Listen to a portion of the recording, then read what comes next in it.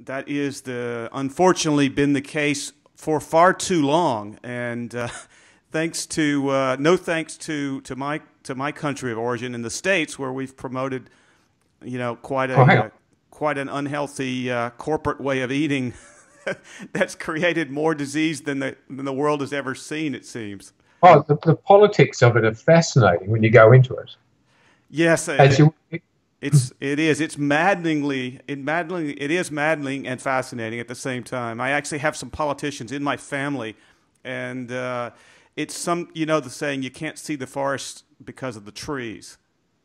And yes, that's oftentimes the case. I can see exactly how we screwed it up 40 years ago. Well, why don't you give us your perspective? This is a great way to start, because from your perspective, how did we create this perfect storm of chronic disease? I think it's quite simple. We actually fell into that pathway out of convenience. So in the 1950s and 60s, our food industry started addressing the way we eat.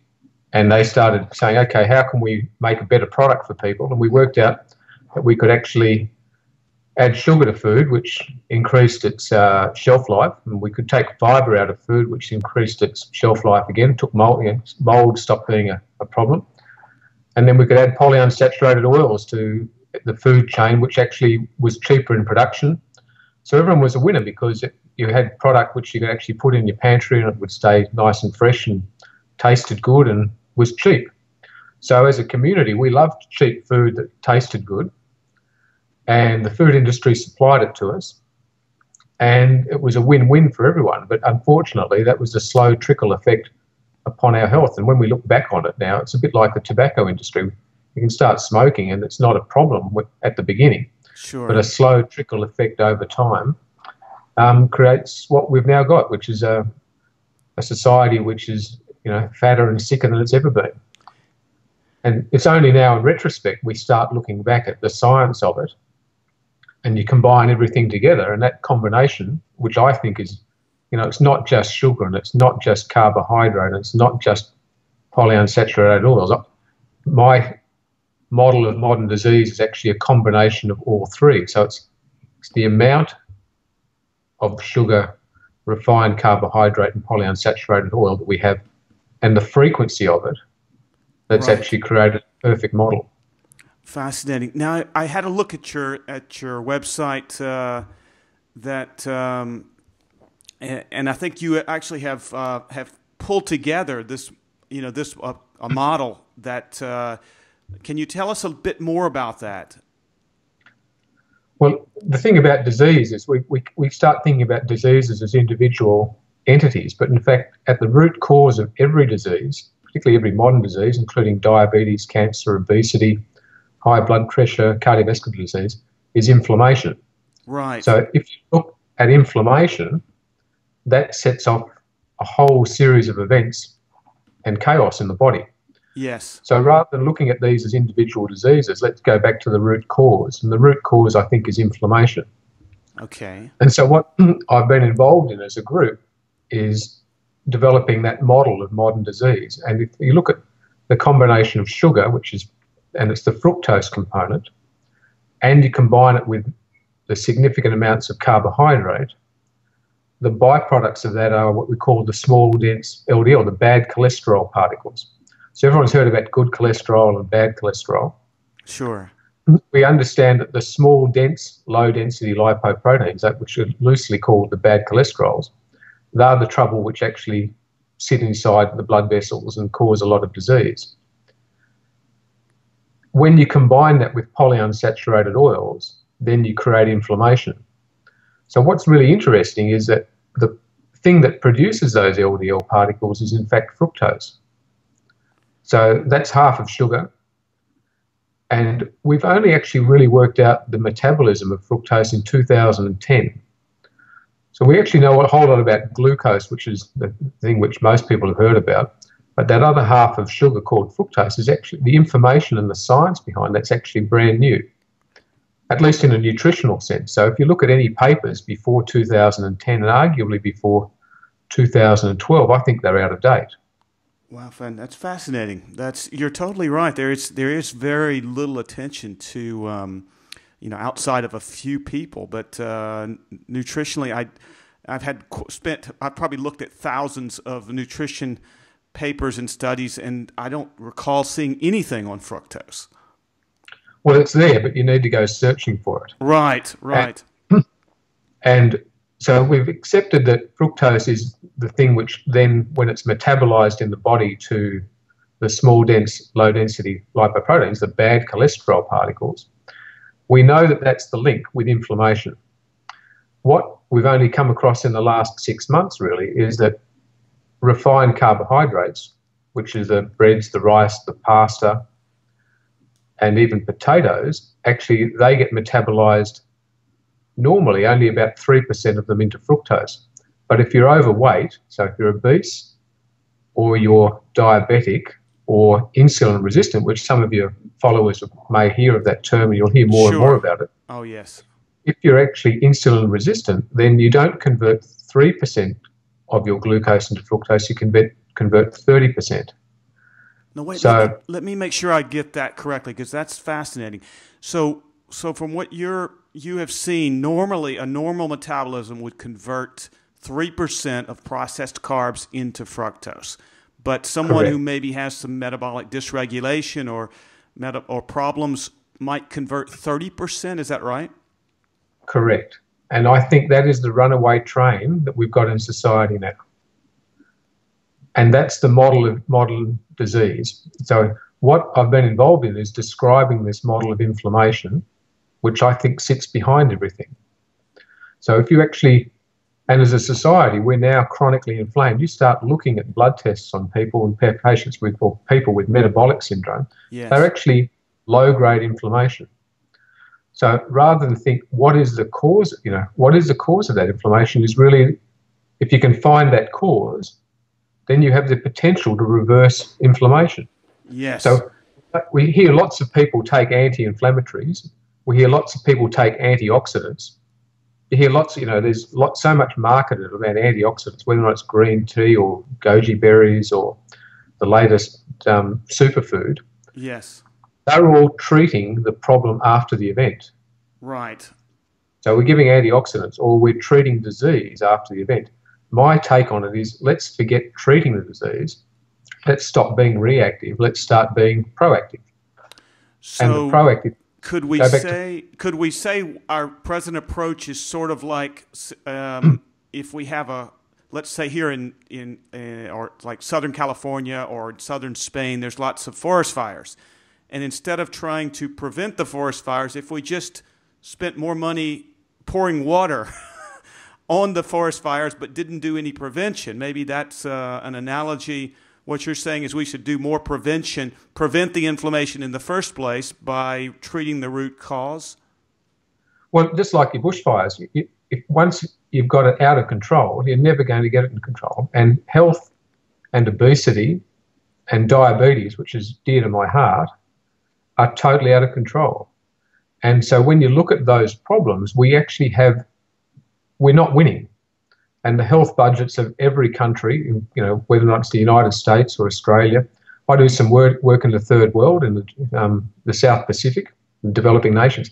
They're going broke based on our health situation. Sure.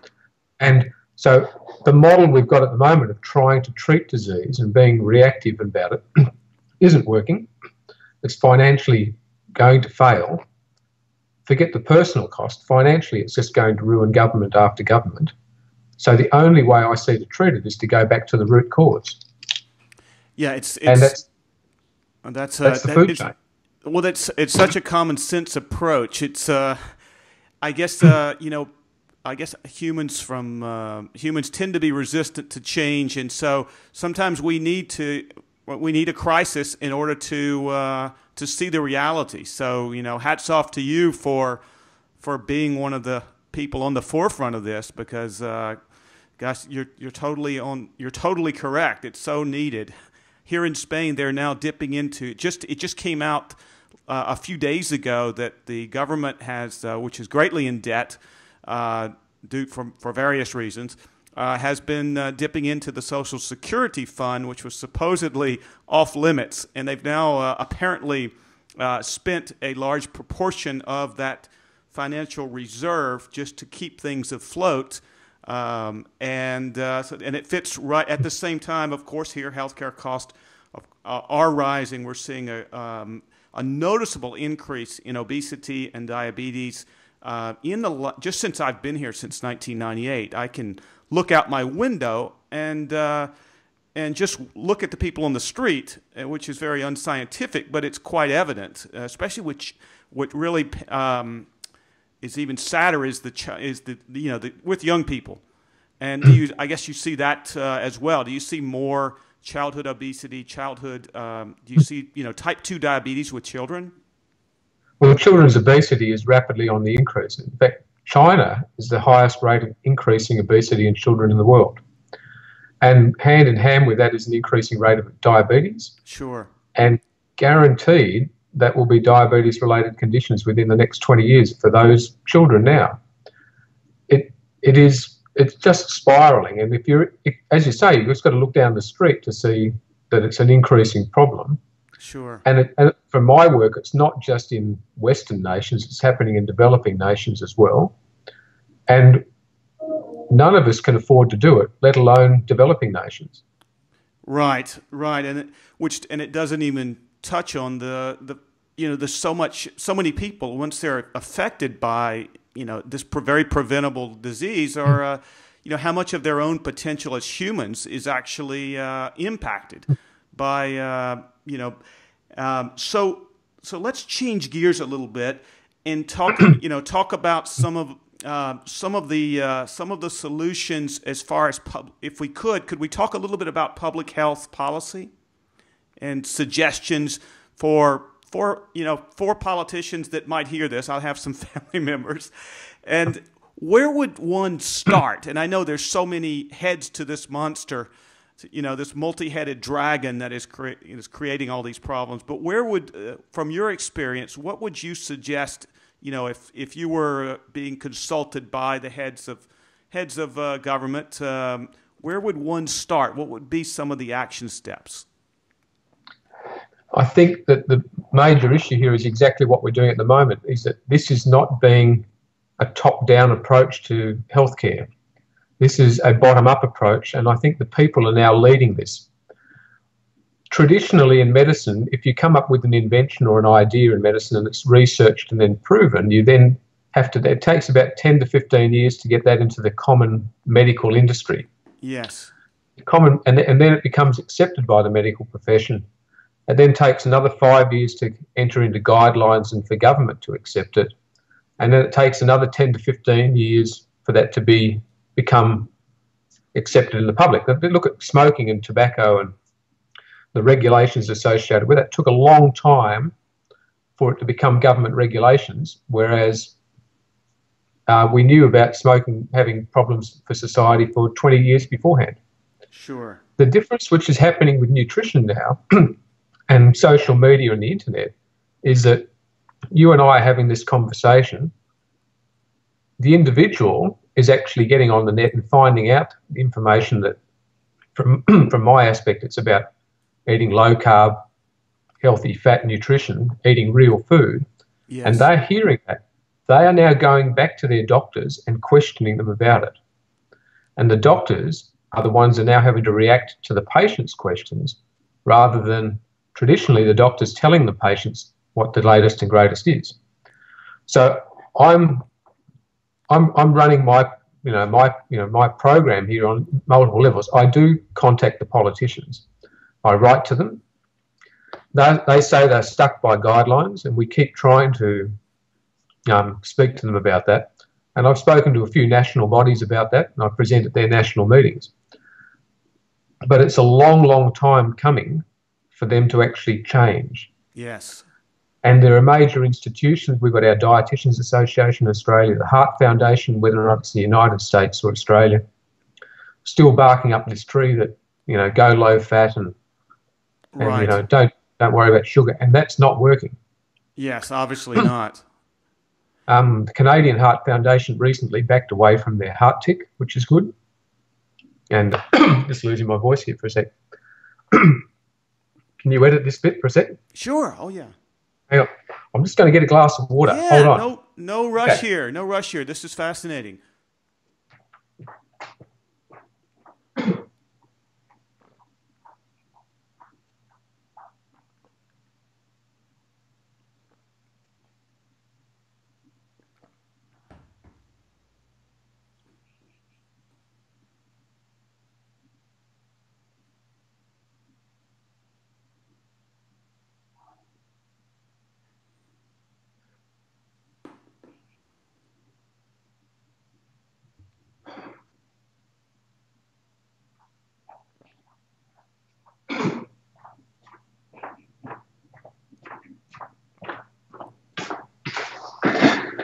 Yeah, I'm back again. Sure, fantastic. Sorry about that. Oh, no worries. For someone as healthy as me to have them go off and have a cough isn't a good sign, is it? Okay. So you were talking about the, changes that one could, the way this is going to be, this type of change is going to be a bottom-up change and not a top-down mandate from the official, official government sources or associations. I don't think we can wait 20 to 30 years. And if we wait for bureaucracies to change, it won't happen. Yes. It certainly won't happen in the next 5 or 10 years. I can talk about corporate vested interests in the food industry and the pharmaceutical industry, and there's lots of lobbying that occurs before changes occur. We had the Australian dietary guidelines come down in 2013, and in that it said there should be a reduction of sugar. Within hours of that document coming out, the food industry was saying that this is, nonsense, and it needs to be modified down and can't possibly be correct. So there was a lot of spin doctoring. Oh, yes. Right, word go. The World Health Organization came out with their comment that we should reduce our sugar consumption down to about 5 teaspoons per day. If you go back a couple of years, they tried to do that, and there was allegations of them being persuaded to not bring that down because of a lot of lobbying from the food industry. So I think government institutions and people who write those guidelines are prone to being, affected by vested interests.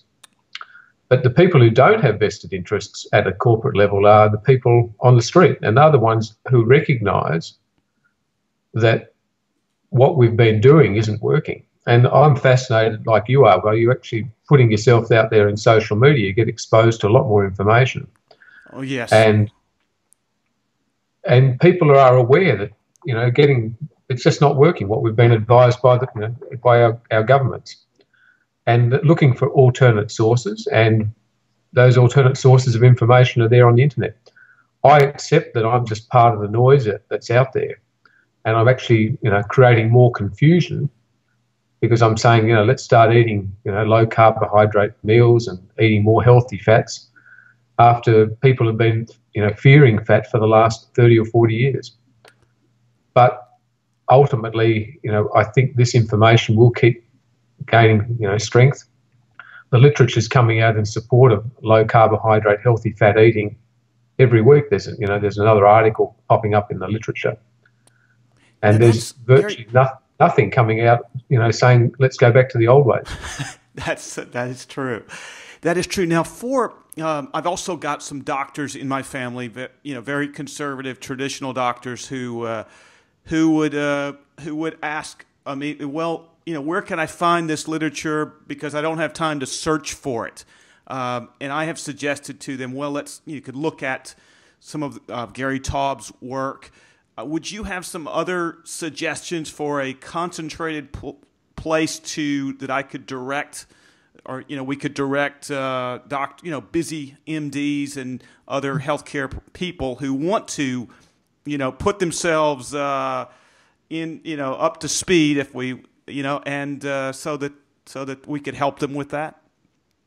Well, one of the things when I speak to doctors and give lectures on it, I actually say to them, I'm not there to convince them that I'm right. I'm not there to convince them that low-carb, healthy fat eating is the way to go.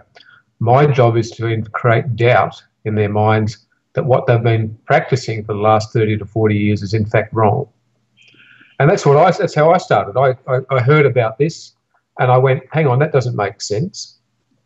I practiced it myself. So the moment I started doing it, I lost 8 kilograms very quickly. And I'm now 25 kilograms below my peak weight. When you look into my past, I've had cancer in the past, and I think this is the way to treat, my health and my family's health. And so what you do in that whole situation as a doctor, if you've got an inquisitive mind and an open one, start thinking that maybe what you've been told for the last 30 years is in fact wrong. So I've read, Gary Taubes has written a great book. In Australia, we've got David Gillespie, who's written a few books about this, Sweet Poison and Good Oil, Bad Oil.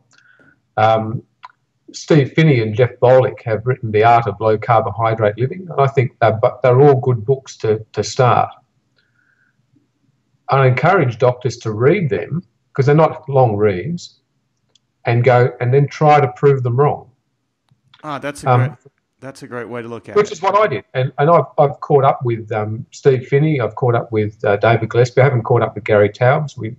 But I tried to prove these guys wrong, and all I did was find out, hang on, this is the way to go. So for my aspect, I've got a starter sheet which I give to all my patients and people who are interested. And then people said, I need more information. So that's when I did the website, and nofructose.com, and that's all there. It's free information for people. And there are references there if you want to keep chasing that. But all I start saying to people is, there is something in this. It works for me. It works for my family. It works for my patients. And the more science that you look into, the more it keeps proving it. And for me, I needed to go back to the basic biochemistry. And so the talks that I give are practical based, saying, hang on, this is the biochemistry. This is the science. You can't make this stuff up. This is what happens to fructose. This is what happens to glucose. This is what happens to polyunsaturated oils. And when you put them together, you create this thing called inflammation. End of topic. It's a no-brainer. Right. It's pretty black and white. I've had a fair amount of success with. I do a lot of presentations, and I usually oftentimes start by explaining how our bodies react to the different macronutrients. So just looking at okay, here's what happens with a simple carbohydrate. Here's the insulin curve. Here's what happens with protein. Here's what happens with a healthy fat. And just looking at the difference, obviously the insulin curve of the carbohydrate, as you can imagine, it's pretty much up and down, and then the protein is in between, and then the fat relation to the insulin curve obviously is much flatter, and then trying to teach people to notice how they feel. If I were to have like most people. Growing up, we were following the American Heart Association recommendations, and low-fat skim milk, low-fat or skim milk with some kind of cereal with added sugar, probably, although we didn't know it. And so, of course, you had this. And I was wondering, why do I feel this crash? I'm doing all the right things. I was this healthy, athletic guy, and noticed at 18, 19 years old, I would feel this mid-morning sort of crash, and so I finally got checked, and I was told I had hypoglycemia, and so I started looking this up, and I realized that, well, why don't I, if the carbohydrate's producing this up and down, what if I just stop eating so much carbohydrate? And immediately I felt better, and this was in the 1980s, but when I told a doctor or nutritionist about this, they're like, "Oh no, that's you got to be careful. Keep your fats lower." And we're still there, right? You're a lot quicker than me. I only worked that out about 5 years ago. Well, it was just And how I could feel it. I think it was because I'm a very underprivileged athletic guy, but I wanted to compete, and so I was looking for all the any edge I could get, to play better, football, basketball, whatever it might be. And so it was just sort of like I couldn't understand what everyone was. I could really feel this. I was in tune with it. I also did some triathlons, and when you do a long distance run and do a triathlon, you're a few hours of exertion. You have to get some feel, or you should get some feel of your own blood sugar, your own energy levels. But anyway, let's go back to your program. Just to finish on that, or to come back to that, I mean, the body has this hybrid engine that can run on either glucose or it can run on ketones. Yes. And the glucose, that's the carbohydrate. I call it like kindling. To keep the fire going, you've got to keep throwing it on and on and on. Your blood glucose, it's like the fire temperature. It goes up and down. You need lots of insulin to keep it there. Yes. Or the other thing you can put in is this, you can put on slow burning logs, which just keep the temperature going very nicely, keep the blood glucose at just the right level.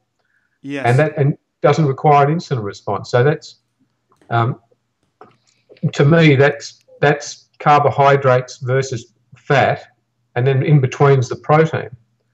The other thing, which is a really pet topic of mine, is cancer, because I've had it myself in the past, and arguably still have to think about it all the time, is that more than 90% of cancers only run on glucose. And virtually all metastases, secondaries when they spread around the body, only run on glucose.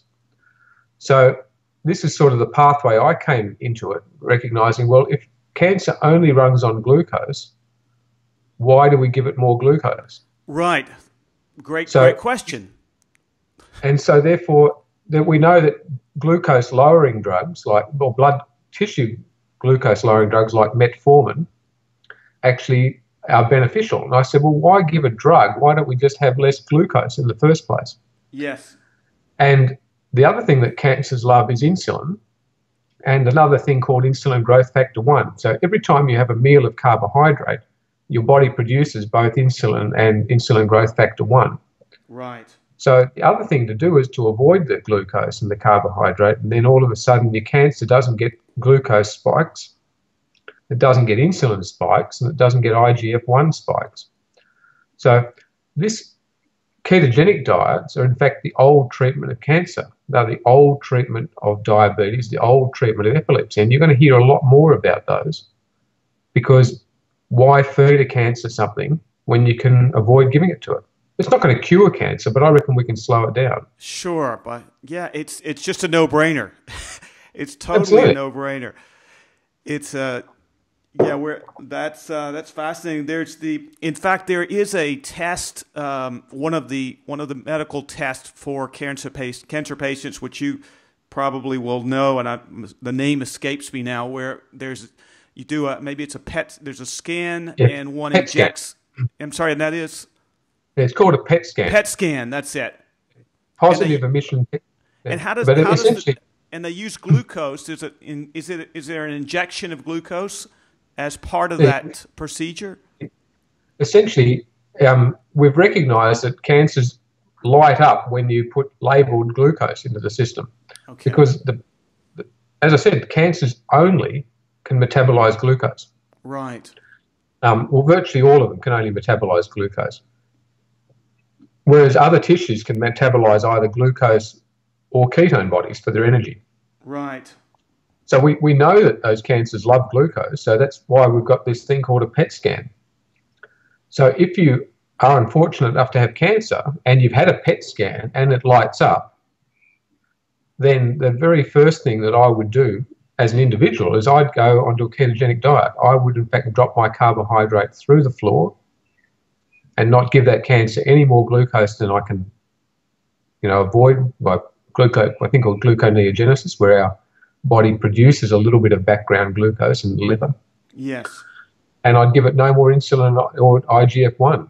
And so I recommend that to my patients. I recommend that that we actually do that. The moment, you know, if you get cancer, then bang, you're off sugar.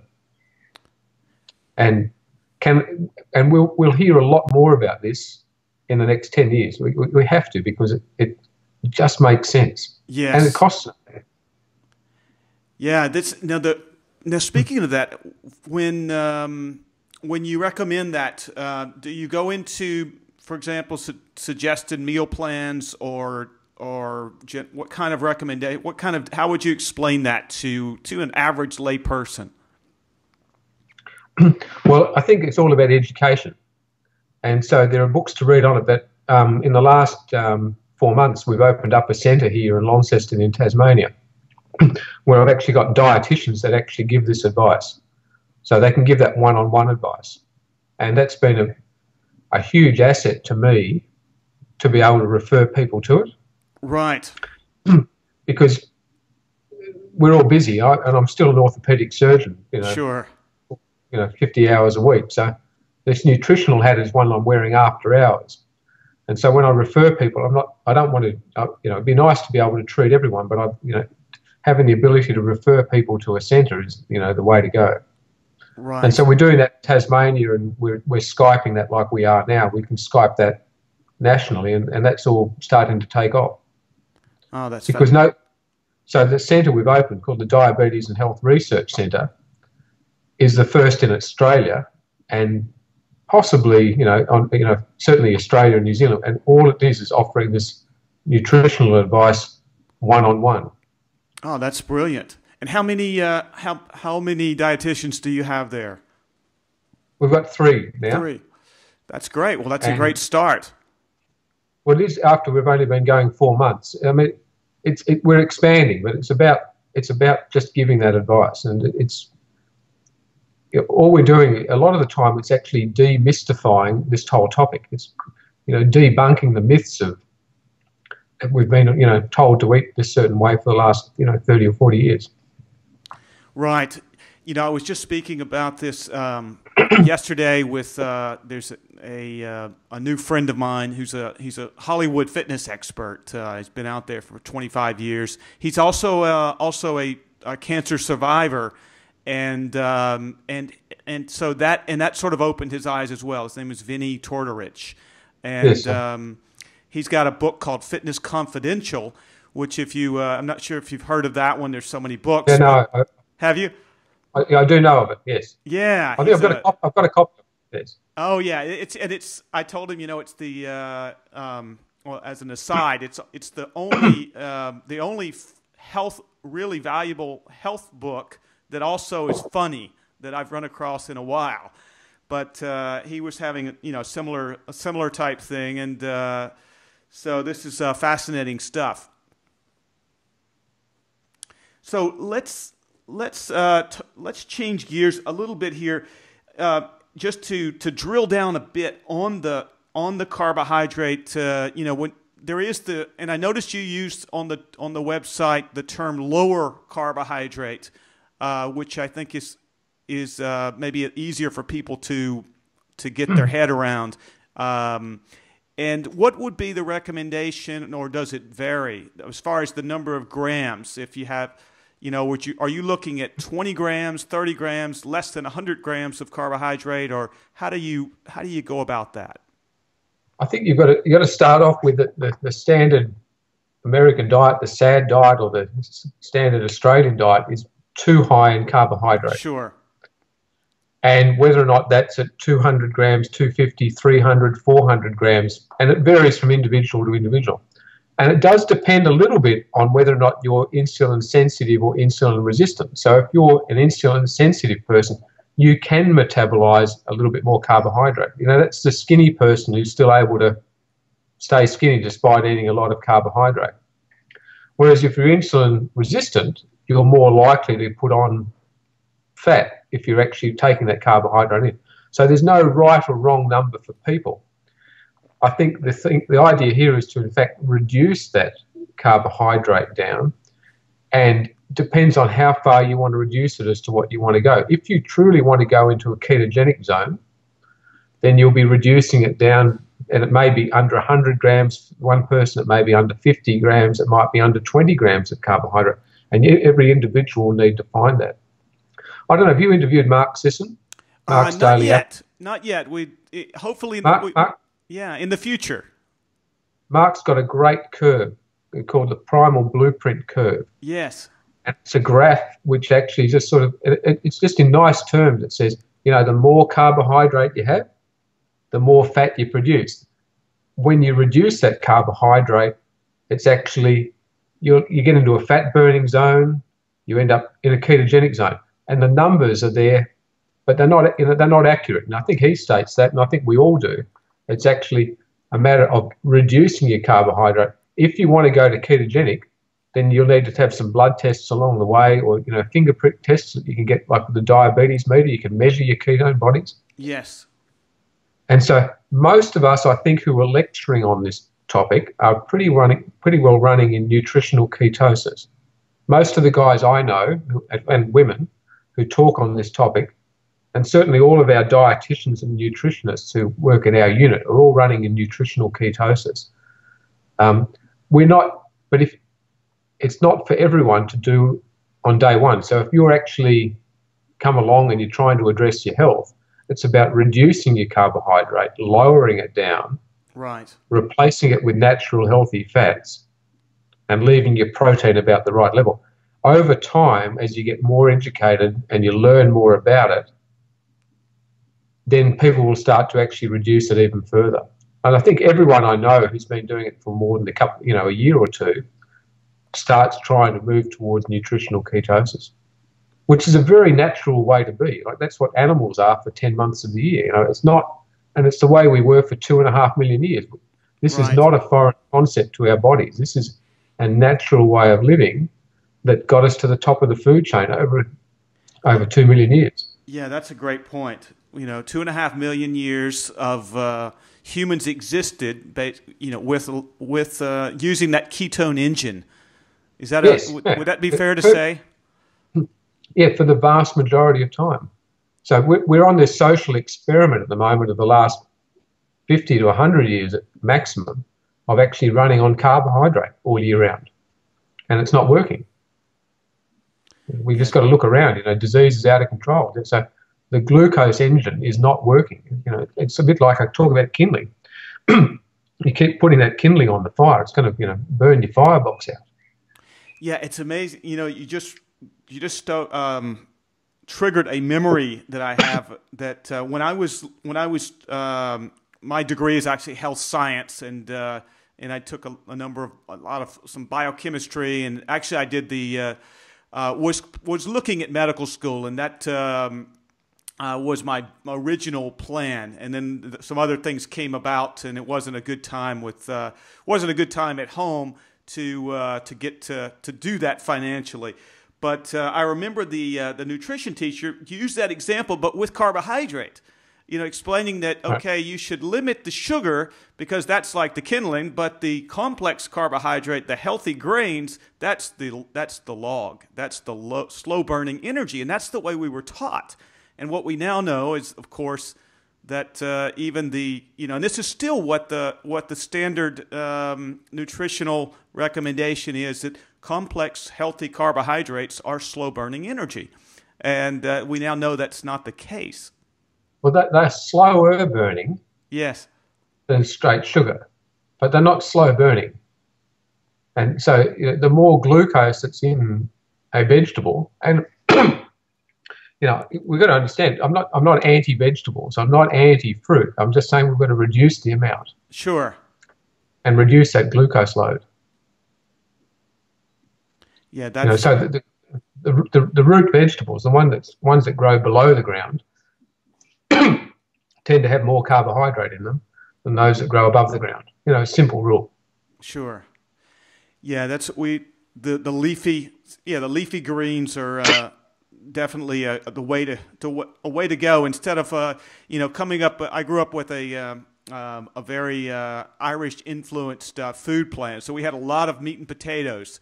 Almost every at least once a day there were meat and potatoes, and so now we are. So it took a while to get away get away from that, but I can't tell you how much I'm sure. Well, I'm sure you can relate.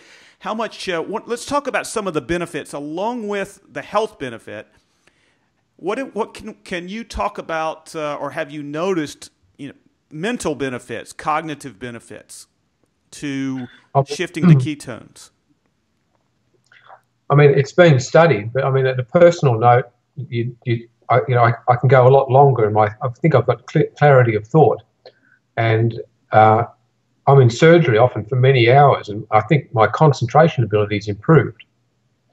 But forget my own story. I mean, it's well and truly associated with better cognitive ability, and certainly there's a role to play with Alzheimer's, dementia, sure, and epilepsy and Parkinson's. There is research being done in all those areas at the moment, which is trying to actually run people in nutritional ketosis. And it's a growing field of literature. You'll hear more and more about that in the next several years. It has to. Yeah, that's fascinating stuff. So, what we can see, it just occurred to me that this is it's almost like the idea of a wagon wheel, and in the core we've got this nutritional component, and then we've got all these disease states that are affected by the high glucose eating plan that we're sort of been on the last 50 to 100 years. So as we start to get people into the lower glucose and the higher running on ketones, we're going to see a reduction in disease, but we're going to provoke obviously the interest in the and I have friends who work in the pharmaceutical business. I was Merck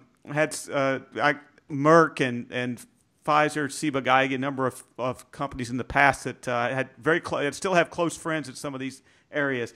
They've all told me they are totally gearing up to diabetes as their biggest market in the future. They're just responding to what's coming at them. But at the same time, is there a way it's hard to imagine a way to get the pharmaceutical industry to try to do the right thing here, and actually. Again, I'm not going to wait for the pharmaceutical industry to come to my aid here. Right. I think diabetes is really badly named. It's called sugar diabetes. It's actually best called glucose intolerance disease or carbohydrate intolerance disease. So remembering carbs are just glucose. So if you in fact can't handle the amount of glucose load that you take in, then the other option is to reduce that amount. So at the moment, we've got a model of disease that says, have your carbohydrate, and the diabetes foundations right around the world are still recommending diets of 50 to 60% of carbohydrate. Have all that carbohydrate and then take all your medicine to try and reduce your blood glucose. Yes. If you've got a kid with nut allergy, what do? You don't tell the kid to have nuts and then have an adrenaline pump or an adrenaline pen and tell the kid to avoid nuts. Right. So the same thing with diabetes. We should be saying, look, avoid carbohydrate and you'll need less medication. So every single diabetic patient that we have who reduces their carbohydrate load requires less medication and has better control.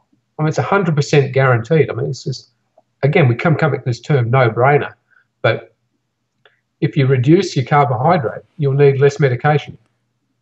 Yeah, no question. No question. So I can't, the drug industry are not interested in me talking about that because it means less sales. Exactly, and that's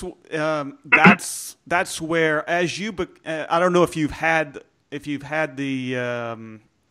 pushback yet, but as just looking around at some of the people I know in the States that are some of the nationally known figures in that are pushing some of the alternative ideas, it's amazing. They're actually real. The science is so clear, and it's such a basic thing to understand. Yet there's so much money and so much interest, special interest groups on the other side. I mean, I remember, with some of my friends in the pharmaceutical industry, they were I happened to be I was in Miami for a few years, and they had a national convention, and I was invited by some friends to go to one of the dinners just because a friend of mine, she needed someone to go with her, and I said sure, and it was and I noticed they had most of the top sales reps from one of the biggest pharmaceutical companies. Just beautiful people, I imagine they do the same all over. It's great sales. You know, these beautiful, especially beautiful young women, and nice looking guys, and you see this army of these beautiful sales reps going out every day to push the pharmaceuticals. And she was telling me, listen, I've only got a couple of more years because they're going to move on. You know, as soon as I start to get old, they're going to get rid of me. So I have to get married soon. And she knew this was the cycle. So can you imagine if we had thousands of these, of very healthy young sales reps who were going out promoting low carb, healthy, high fat eating? It's not going to happen, right? Exactly.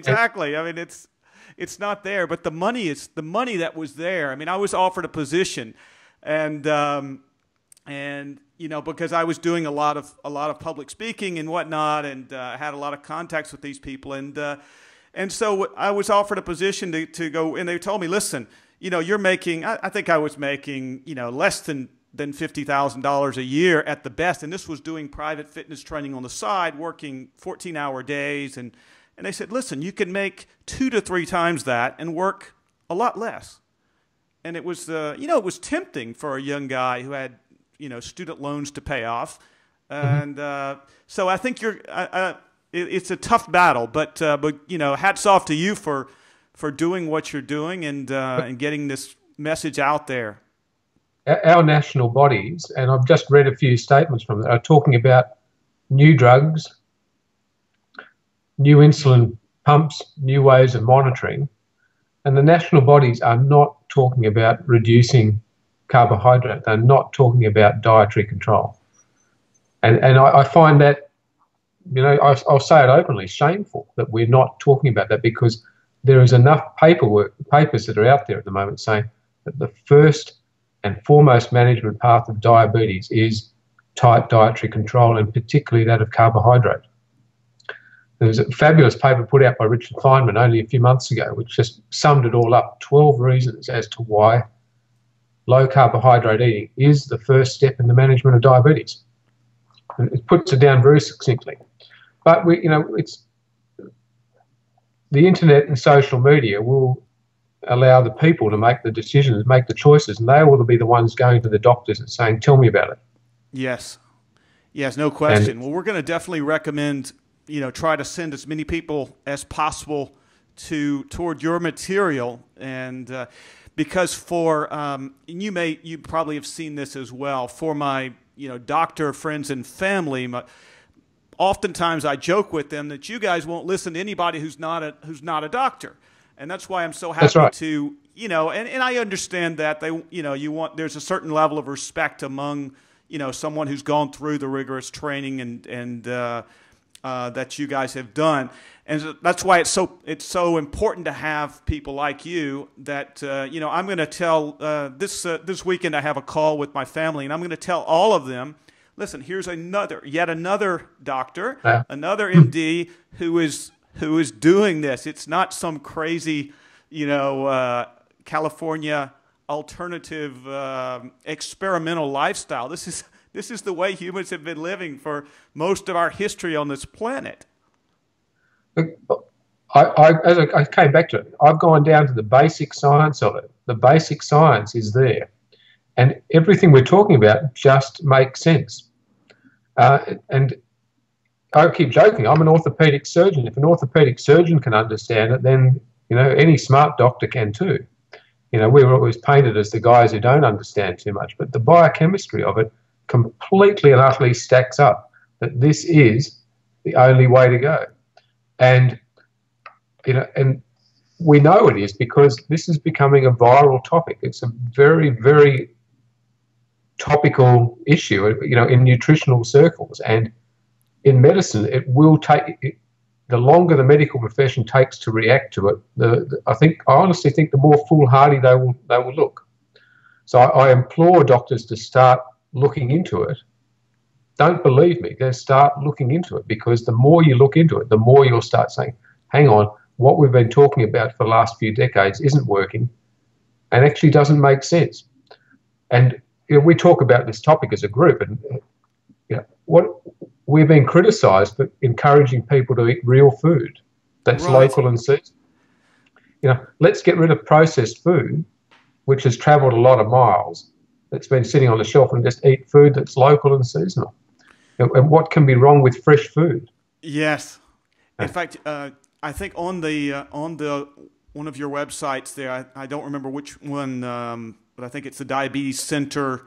You have a graphic, wonderful graphic there that speaks to this point that about food and local, fresh.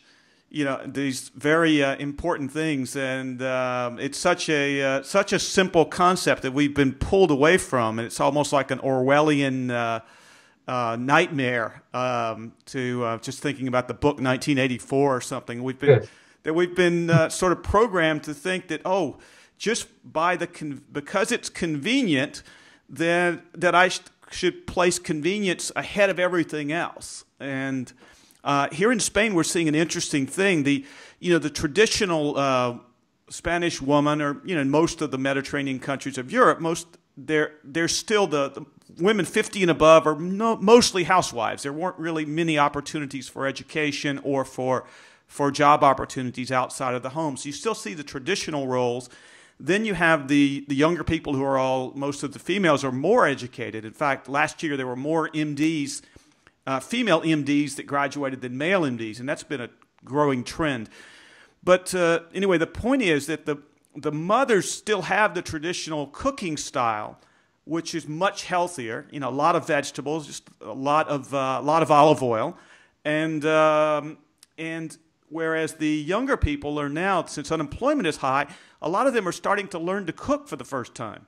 And this is one of the things I've told my friends, at least here's the positive lining of the bad economy, is that at least people are starting to value, what they didn't value, which is learning how to cook. Do you guys do anything with that? I guess the dietitians might speak to that. That's a broader topic which we discuss. Is that maybe for the last 20 years we've lost home economics from the classroom. We've stopped teaching our young women and boys in the schools how to cook.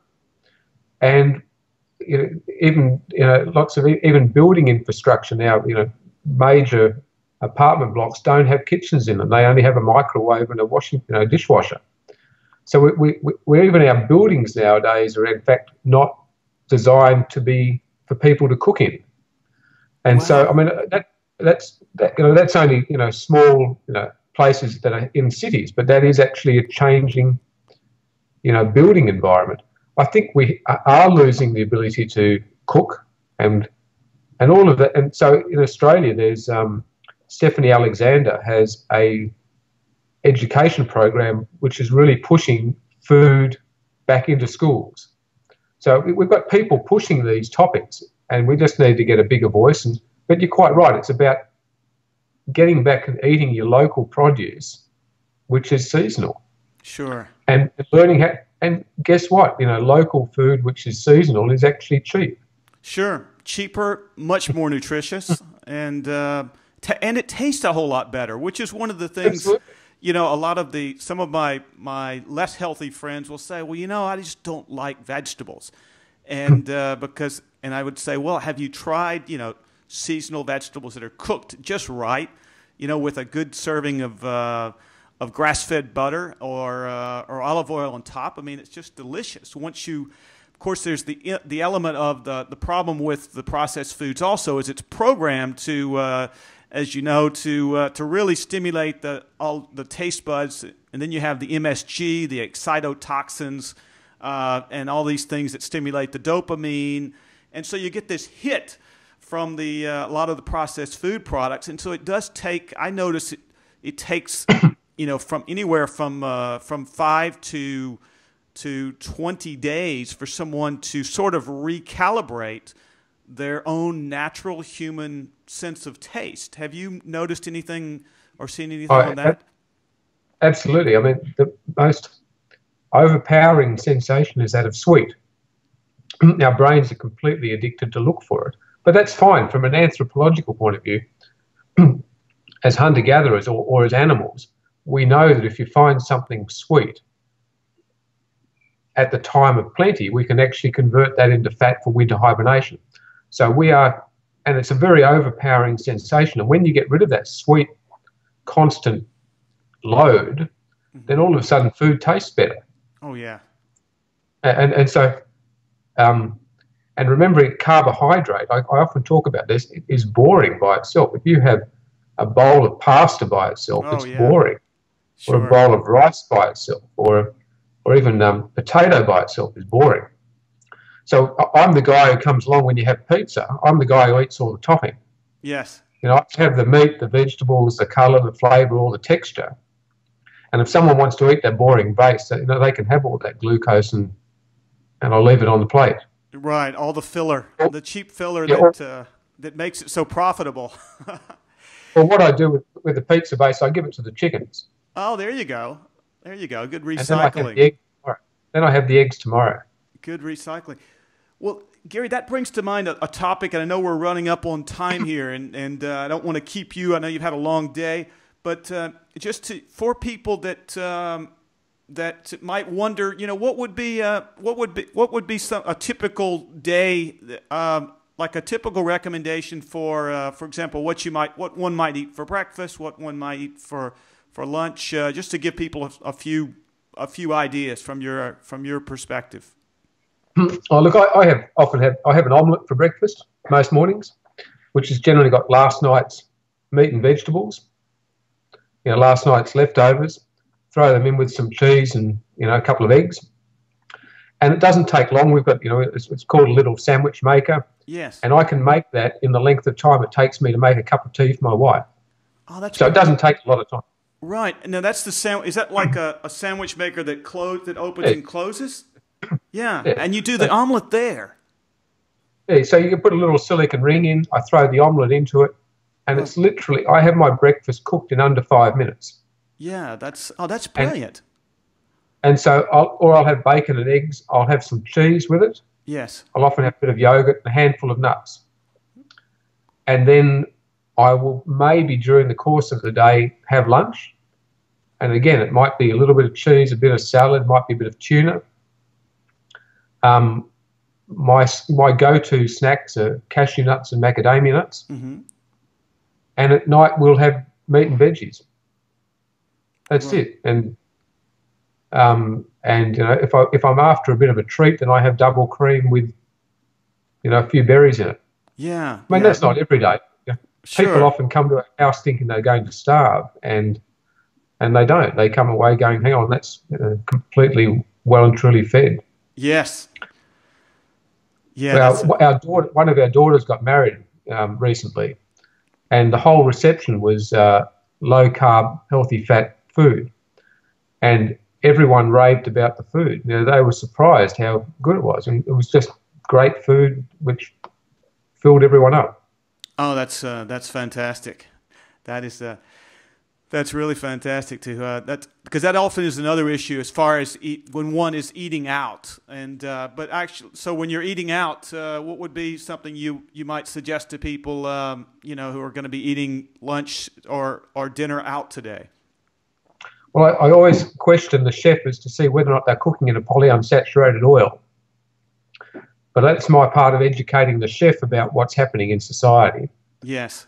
And saying, well, have you got anything that you cook in butter? So that's always an opening point.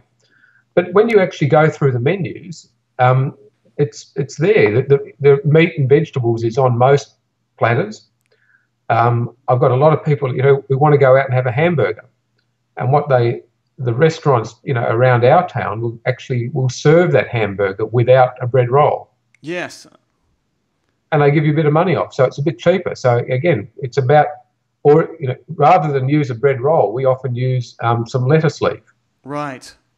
So that becomes that becomes a piece of bread rather than, you just drop it on and that's the way you eat it. Right. So there are lots of options. It just means that when you go out, you don't go and have lots of bread and you don't have lots of rice and you don't have lots of, desserts. Right. Yeah. But it's really not that. will serve it. It's really not that complicated once you get right down to it. It's not hard. Yeah, yeah. I think that's part of the. I think sometimes some of us, myself included, I think have sometimes overcomplicate our recommendations, and so I'm learning to not talk so much about macronutrient ratios and micronutrient balance and blah blah blah, because for most people that just is like a foreign language, and I think that's why I think it's so important just to talk about, hey, here, when you go out, here's what you can do, and have us, a safe, healthy, and way to navigate those situations. So that's great information. The other take-home message with eating is eat when you're hungry and stop when you're full. Yeah. It's if you're not hungry, your body's actually, when you're in tune with it and you're not completely carbohydrate and sugar laden, your body will tell you when to eat. Right. And you don't have to eat 3 meals a day or 6 meals a day. I mean, all of that's nonsense. It's just a matter, as hunter-gatherers, we never had access to 3 meals a day. Sure. You ate when you had the opportunity and you ate when you were hungry. So again, a lot of people struggle to lose weight because they're still having breakfast, lunch, dinner, morning tea, afternoon tea, little snack before they go to bed at night. You don't actually have to do it. That gets easier when the children leave home, because my wife and I, we're not hungry at the moment. We'll have dinner later if we are. Sure. And we're not afraid to skip a meal. Right. Yeah, that is very key. We've sort of been programmed to consume things at a certain time that may not really be necessary.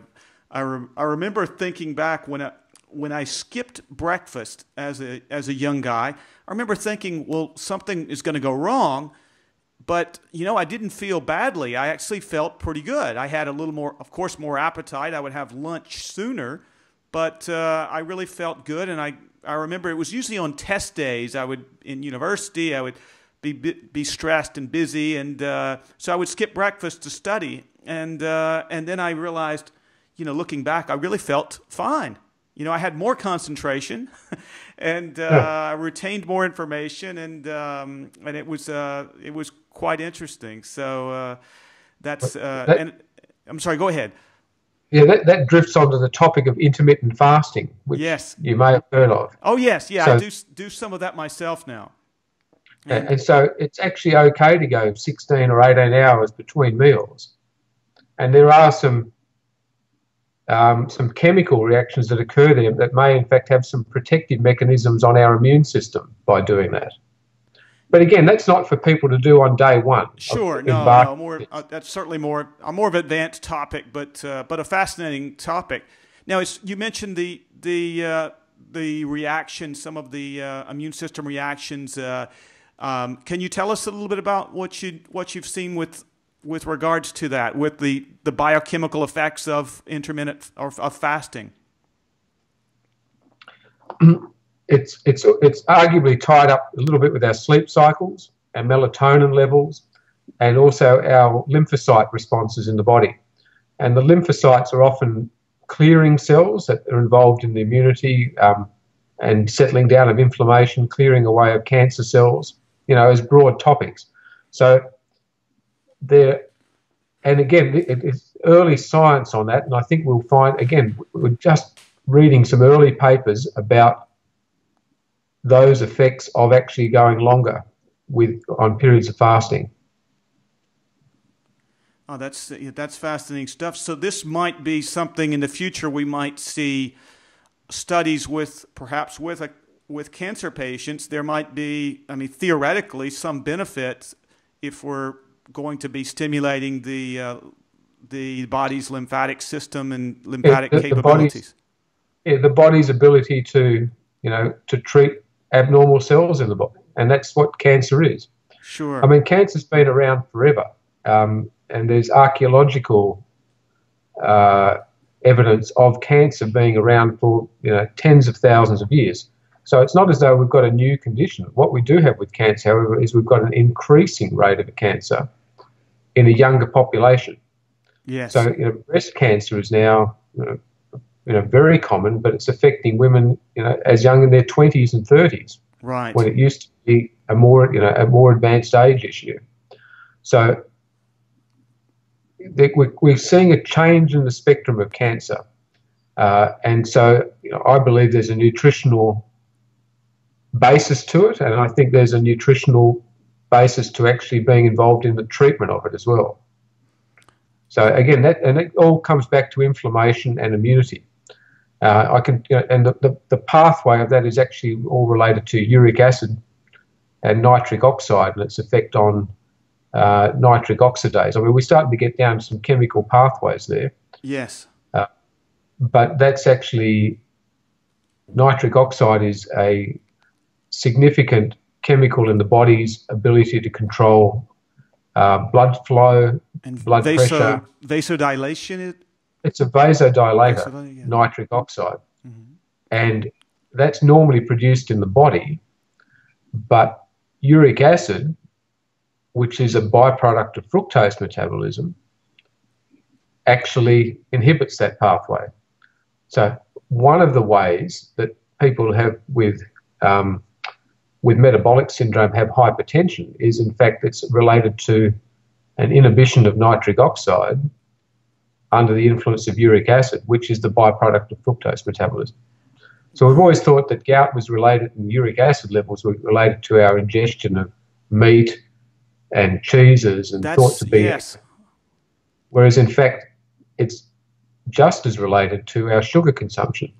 So in the last 10 years in Australia, there's been a doubling of the rate of gout, despite the community eating less meat than they've ever done. Right. So if you've eaten less meat and you're eating less dairy, how can gout be increasing? And the long and short of it, our sugar and carbohydrate consumption has gone up in the same time frame.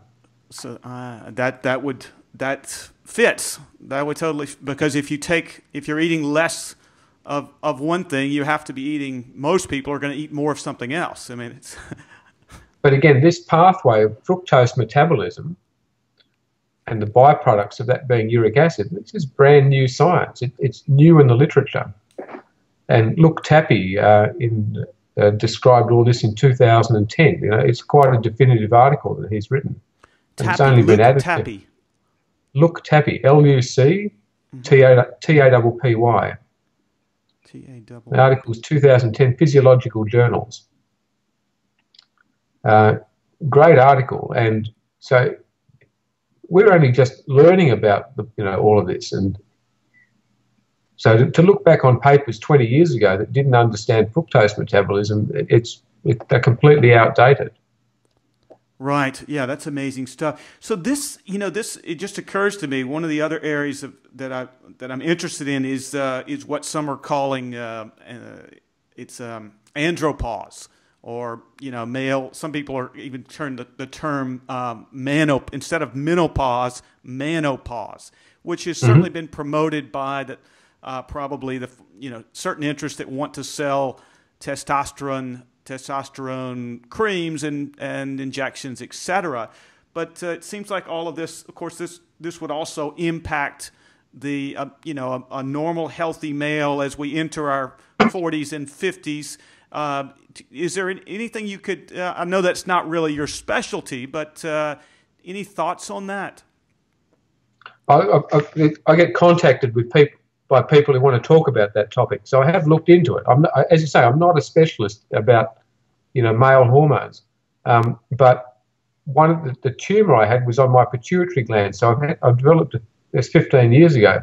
So I've developed a keen interest in endocrinology as a result of it. I mean, that's my vested interest in all of this. Yes.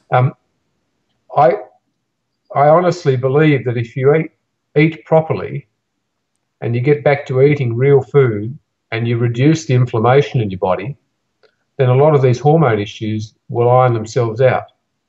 whether or not it's menopause or menopause. I mean, it's the women I know, including my wife, who are doing this nutritional ketosis or low carb healthy fat lifestyle, are all looking fabulous. They feel fabulous. Their menopause symptoms have gone away or are a non-event. Again, it doesn't cure for everyone, but I know of numerous women who, whether or not we're talking about adolescents with their period pain, yes, hormonal issues, right through to menopause, who have had a significant health benefit by dropping the sugar and the carbohydrates. And that also embraces gluten sensitivities to a degree as well. With males and testosterone issues, I don't think we've got any research to talk about what happens with LCHF lifestyle and those conditions. However, it makes sense that if you can get control of your eating and inflammation, then the hormone things are a secondary issue. Right. Well, I do recall something that I had read about when high sugar intake is correlated with, there's an inverse relationship with testosterone, and I don't remember the mechanism, but it may be because if you're high sugar, you're going to have high insulin, and you're going to be using up a lot of the raw materials that the hormonal raw materials that we have to produce a much higher level of insulin. Might that take away from the raw materials the body has to produce other hormones? I'm not familiar with the paper you're talking about, and I think that I'm definitely going to be outside of my comfort zone talking about that topic. We can leave that for another time. I know I'm sort of just geeking out on this and enjoying the conversation. I personally have concerns about testosterone supplements. Right. As from an anabolic steroid point of view, I think that we shouldn't be adding too many hormones into our bodies if we can help it, whether or not they're artificial or natural or chemically induced. Because I think we get enough in our food supply with stimulants with the food chain, particularly with animals. Sure. But all I keep seeing is that I'm running a group at the moment of people, which are trying to lose some weight, and they each have got health benefits, and they're all completely different. So I say to people, if you're going to try low carb, healthy fat eating, do it for 8 weeks. And at the end of 8 weeks, you make your own mind up. And the thing is, don't do it for a week, don't do it for 2 weeks. Stick with it for 8 weeks and make your own decisions. And invariably, people at the end of that 8 weeks adopt a lower carbohydrate, lower sugar intake. They're starting to read food labels for the first time in their life. Right. Now look at what's actually in the food. I have a regular complaint, and that's the regular complaint I have, is that a lot of my patients complain about their shoulders. Really? And it's because they're holding the labels up and looking at the stuff all the time. That's great. So they go to the shops and they're going around the supermarket and they're getting cramp in their shoulders from holding up the food labels. So yes. I can only laugh at them and say, well, I'm only trying to drum up business then, Oh, that's great. I use a simple. I'm trying to learn to use simpler descriptions and recommendations to people. So one of the ones I've enjoyed is telling people, well, if you can't understand the label, put it back on the shelf. It's quite simple. Or the other is, if it's advertised if it's heavily advertised, don't buy it, because it's not going to be real food. I mean, when was the last time you saw a brand of broccoli being advertised on primetime TV? Well, the other one is, I say, don't eat by the numbers. If it's got numbers written on the label, then it's probably not good for you. Ah, that's a good one. Okay. 10% less fat would be a typical. Oh no, I'm talking about the additives. Oh, the additives themselves. Oh yes, of course.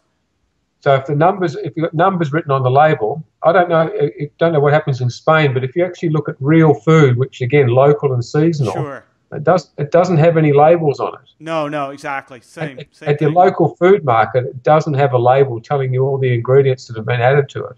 Right. Yeah, it's you know what's interesting? Spain is an agricultural powerhouse. In fact, they're the the largest producer of organic food in Europe. Unfortunately, 90 something percent, all of this is exported to Northern Europe. So it's quite hard to find organic product in even many major cities in Spain. You have to look for it, although it is getting a little better.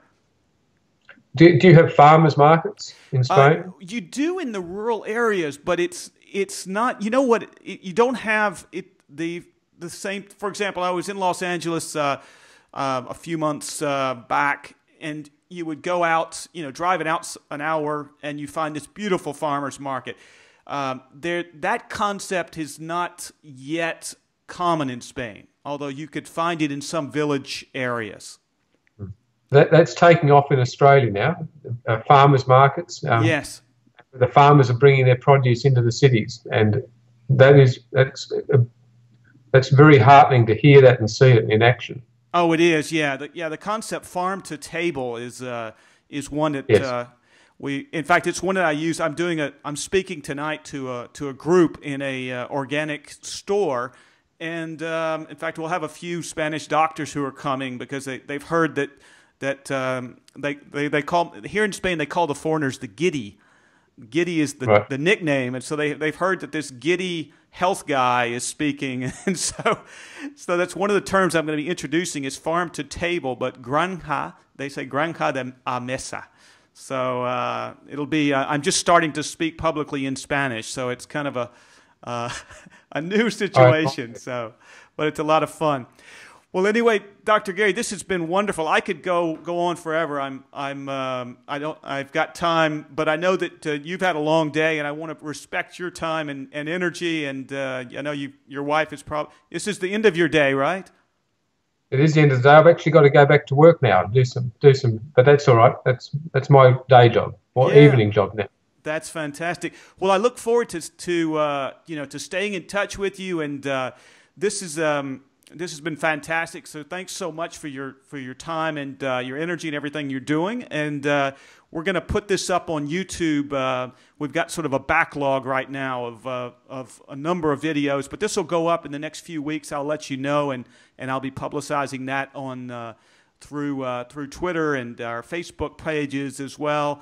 I put a note on your Facebook group page this morning just before the interviews.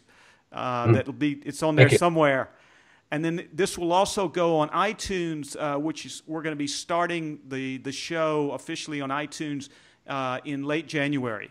Once we have we have a plan to try to get on the new and noteworthy list of which gives you a lot of extra exposure, and so we're working with a business strategist who's giving us some tips on how that works, because I have really no idea myself, but we're trying to get this thing sort of launched in a good fashion. This topic is is clearly taking off. Robert Lustig, who you probably heard, of Robert Lustig? I have not interviewed him, but yeah, very aware of his work. Robert and I were talking about that earlier this year in New Zealand, and we actually see that 2015 is the year that this will take off. The whole concept, it's growing, but we actually see it will probably, we hope, and somewhat, pray to a degree, that 2015 will see it exponentially grow. Yeah, that would be wonderful. The one heartening fact is in recent in this year, a few months back, Time magazine in the States had a cover story on this topic. On fat. That maybe I don't know. Butter is fat. Yeah, and that's probably certainly one of the top magazines in all of the U.S. So to get a cover story there is, entering popular culture in a, as we talked about before, from a bottom, as a bottoms up thing, because they've taken that. I was a bit surprised to see it so soon, but very happy to see it also. Yeah, no, I think I blogged that one around the time. Right. Are you aware that there's a summit on this in South Africa in February? I am aware, and it's. I'd love to. I'm still negotiating with my wife to see if we might work that out. It's. But are you going yourself?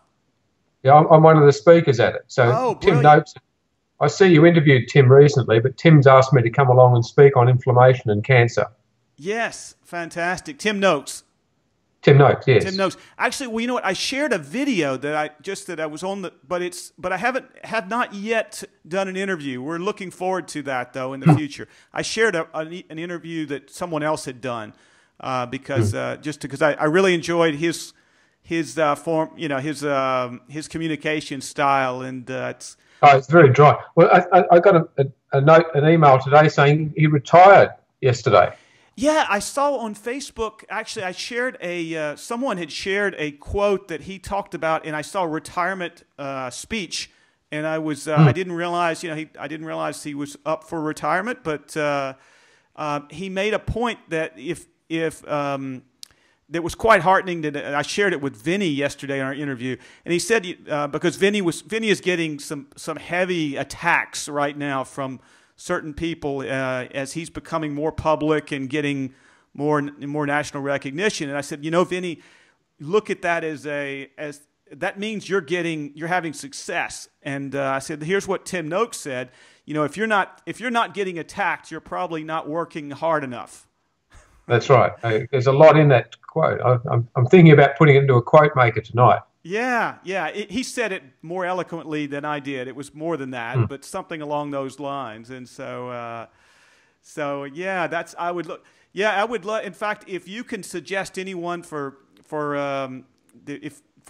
future interviews, that's actually our bottleneck right now is in organizing the interviews, because that's as it gets bigger, it becomes easier. So having every person helps, but anyone that you can suggest, if that would be if that would be possible, I would much appreciate it.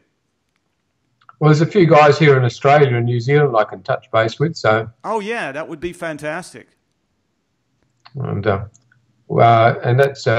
that's pretty easy to link them up to you. So I'll email them and see if they're interested. Yeah, that would be fantastic. And this is going to help.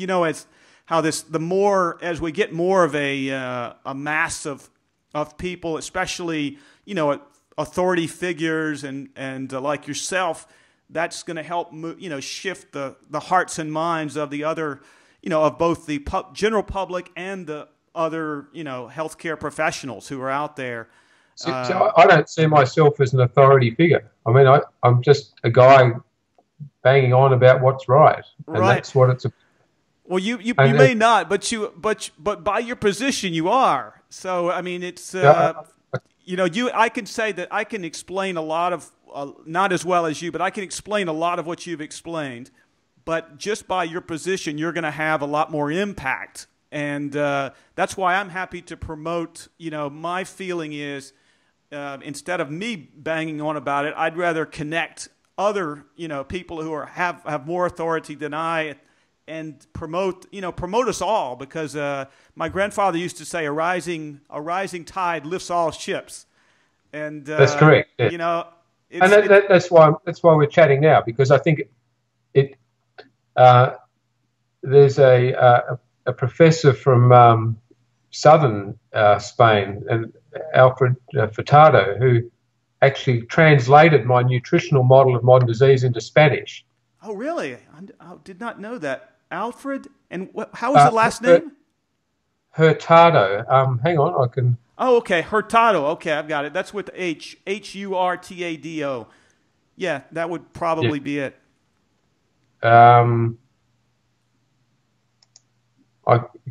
You still there? Yes, yes. I've just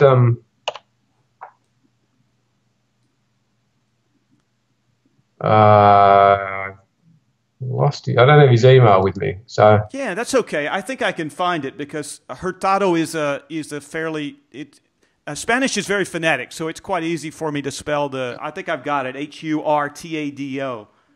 I'm pretty certain that's it. I can search it up, but if you go to my if you go to YouTube and Gary Fettke, he's actually done it. He's done the translation into Spanish. So yes, yeah, I'm completely bilingual, so that'll be great. I may share that tonight at my presentation. In fact, I'm going to try to contact. And so Alfredo Hurtado would be a professor, you believe? Or he's a professor of nutrition down in southern Spain. Whereabouts are you? Well, actually, I'm in the south today. My base is Madrid, but my wife and her family are in the south, and so I'm on the high-speed train quite often, going south. Okay. Yeah. If I will email you in his contact details in the next 5 minutes or so. Oh, brilliant! That would be his email. That's brilliant. And I'm just seeing if another computer's coming on here. Hang on.